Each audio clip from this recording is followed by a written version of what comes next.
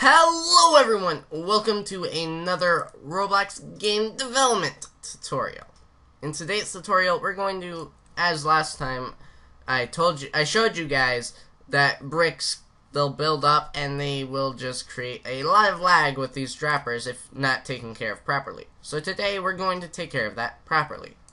So our first step is going to be go to the dropper and insert a script into the other script.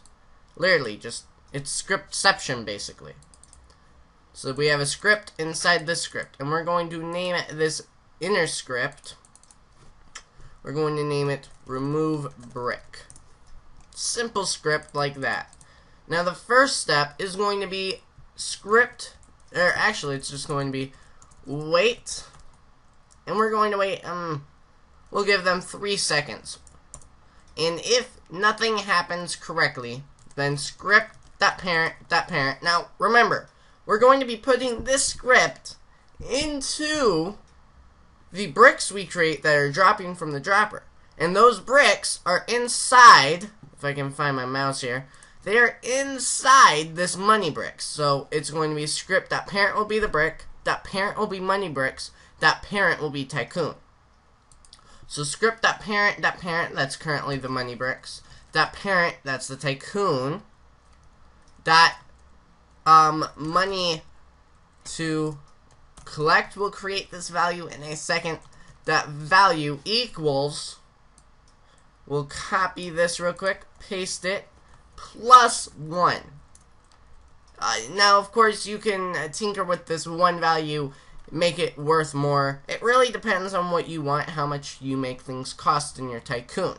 Try to keep the Tycoon stuff at least kind of moderately priced, or else people, no matter how much money they're making, will think you're outrageous. Okay, so this script is going to just give us money, but we still aren't removing it. So next step is script.parent remove. Alright? It's an easy thing, but we're going to cut this and we're going to make a function up here, and I'll explain why. Function remove brick.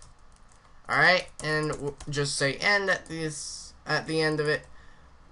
There we go. Now all we gotta do after this wait is remove brick. Now you guys will notice we added a lot of lines. Earlier we were at just 3, now we're at 7. So why did we add 4 lines? Well, the reason for it is because we also want to make a .touched event that does the same thing when it runs into the catch, the bottom brick here that catches these, because we don't want them to only disappear after 3 seconds. No, we also want, that's the like safe check. That's to check and double check and triple check ourselves, make sure we aren't completely losing it. Alright, so we're going to go back to remove brick, and we're going to make script.parent.touch connect function hit, and we're just going to check if hit that parent, or actually hit that name, not hit that parent. We actually want to check the brick itself, what we hit. If hit that name equals, if hit that name equals catch, then remove brick. End. And that's it. That's just going to give us more money, remove the brick, and go forward. Now, right now we're also going to run into an error though, because we have money to collect, but that really doesn't exist. So we're going to fix that by adding a money to collect. By the way, I just disabled the remove brick script. Make sure to disable it. Go to the Explorer, click on remove brick, then go to properties and disable it. This will keep the script from running and breaking and adding lag until we're ready to use it. Now in Tycoon, we're going to insert an int value, and we're just going to name this money to collect. And it's going to start out at 0, just like it is right now. And as you can see, it's called money to collect, so we got that all working fine and dandy as always. Now, after we've done that, we gotta go into our script that's actually creating these bricks and put this remove brick script inside of those. So we're just going to make RB equal script.remove brick clone, rb.parent equals b, and RB.disabled equals false. And that's it. What this is doing is it's creating a clone, a new instance of the exact same thing as the remove brick script, which is inside our current script. So script.remove brick, clone, and then rb.parent equals b, which is our variable for the brick that's being created. Remember, right here we are making a new variable for the new part. That's what b is. It's creating a new variable.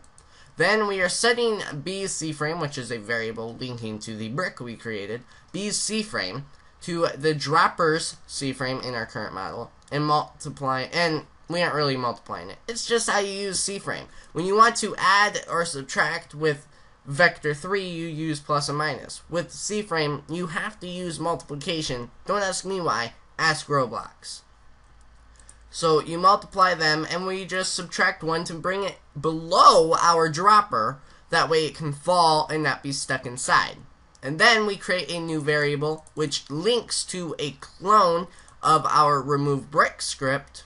And then we put the parent for remove brick, our RB variable, and we put the parent as b, which again is the variable linking to the brick we created. And then we re-enable by saying disabled to false on our remove brick script so that it can run and remove the brick when needed. Alright, so now here is the fun part, the testing. Yep, it's loading Studio again. Great job, Mario Star 6464. It's really great.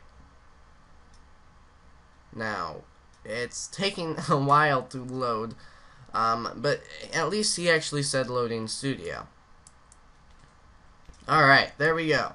You guys can see it's dropping, it's removing. Now if we were to run into an issue where they were collecting up in here and not registering that they're hitting the catch, well, they would disappear after 3 seconds each after they've been created. So it works out perfectly. And we can still not claim Tycoon, the reason being, look up at our leaderboard. Again, our leaderboard works, it's just not working in this test. So when we want to try buying this or collecting the money, we'll have to use something else like make a server, add players to it like we did before. Alright, thank you guys for watching. Don't forget to hit the subscribe button. Please hit the like or the dislike button corresponding to how you felt about this video. And I will catch you guys later.